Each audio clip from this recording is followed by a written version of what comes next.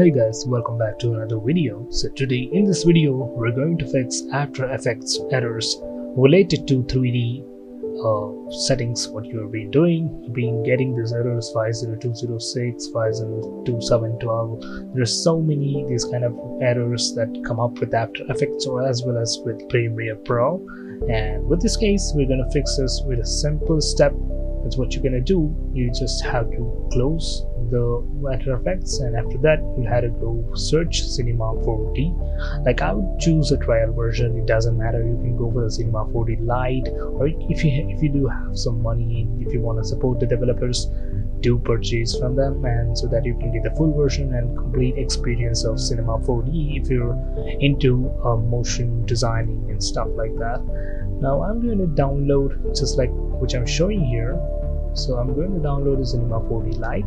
You might get these 3D errors only because if you don't have a Cinema 4D installed, and I will show you how to set up the Cinema 4D to your After Effects, because even though if you have Cinema 4D with you, still you might face some problems. And those who already have the Cinema 4D, you need not to do this.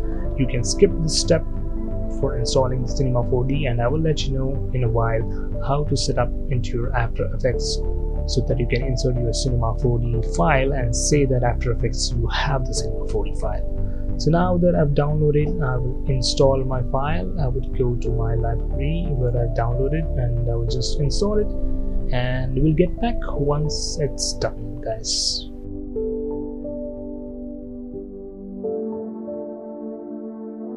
So I guess we're done.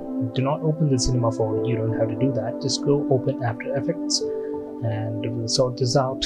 It's a very simple fix. Those who already have the Cinema 4D, you can just look into this step.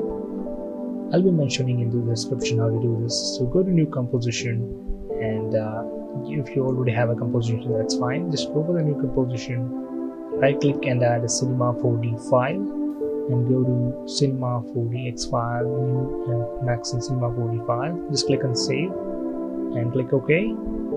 It doesn't matter, just click no, or else it doesn't matter. Go to options, and sometimes to get this file you might have to replace the file.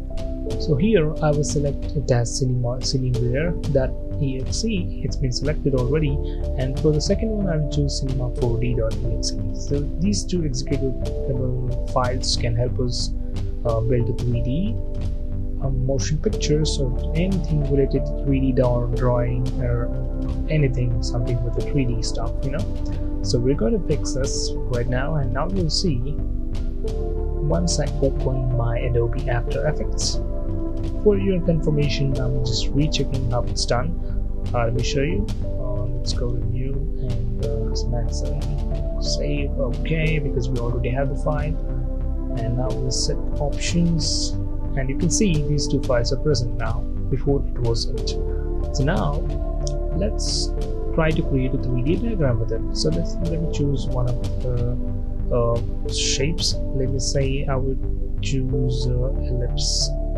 Yeah, ellipse, circle, doesn't matter. Yeah, so I can draw it now, and also I can highlight it as my 3D diagram. Let me show you how it's done, and you can see, or yeah, I'm so sorry. And you can hit circles. Now click on 3D, and yes, it's working. So no more problems. The 3D diagrams are working, and you can just do the same method if you're facing any issues with the 3D. And that's it for today, guys. If this thing doesn't help you, please do comment in the comment section and let me know what's happening with you. That's it for today. Thanks for watching. Peace out. Yeah, don't step trip. This is an introduction. Oi, man.